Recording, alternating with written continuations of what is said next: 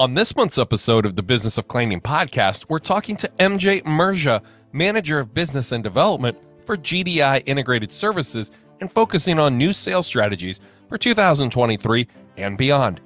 Tune in to discover invaluable insights into effective listening strategies essential for gaining a deeper understanding of your client's needs.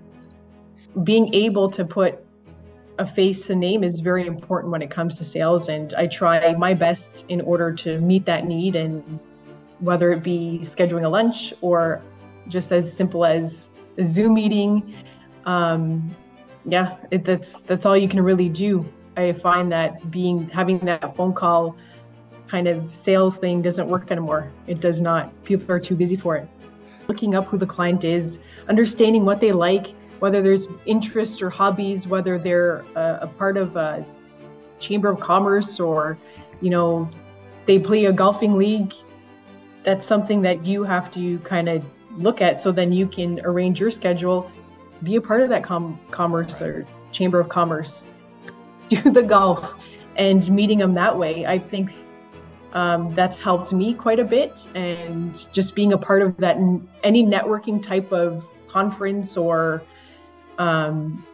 events that other companies may have, conventions, you just have to be a part of. You have to be out there in order to meet that one client that you're looking to get a hold of. So listening to what some of the pain points are and really customizing a solution fit for them, and then bringing that information back to marketing. You'll see a trend of what some of the issues are, the pain points of the client, bringing it back to marketing where they can do their job and put it on the social platforms. Flexibility. I think a lot of clients are looking for a flexible partner. I think really ensuring that we are looking at our competitors and seeing what their service offerings are, and taking it back to the team here and seeing how we can build from that and grow from that.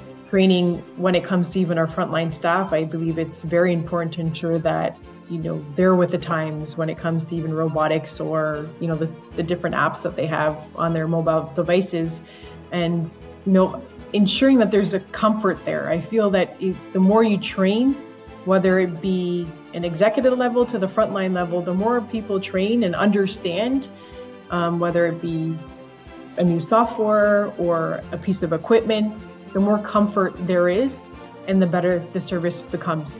This month's new episode launches on Wednesday, October 18th. Tune into new episodes or listen through our archives on all major podcast platforms. Remember to subscribe and leave a 5-star review.